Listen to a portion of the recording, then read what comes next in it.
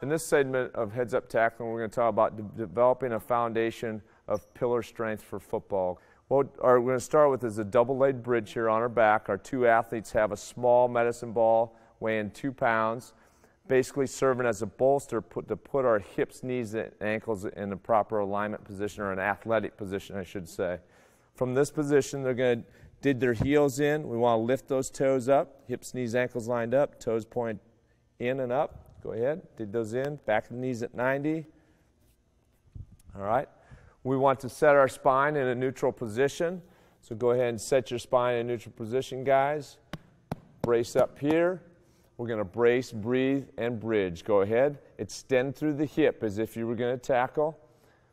As in football, we need a solid foundation for every position that we play. Developing that on the floor will then in turn follow you to your feet.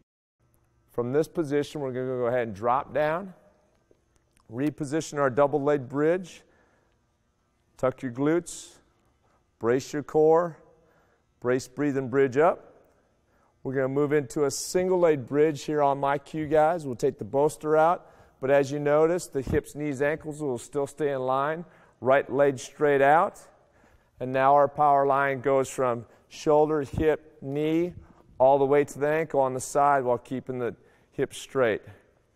Back down to a double leg, guys. Lock in, extension through those hips.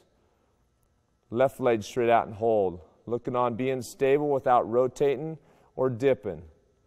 Come back to a double leg bridge, guys. Set it all the way down.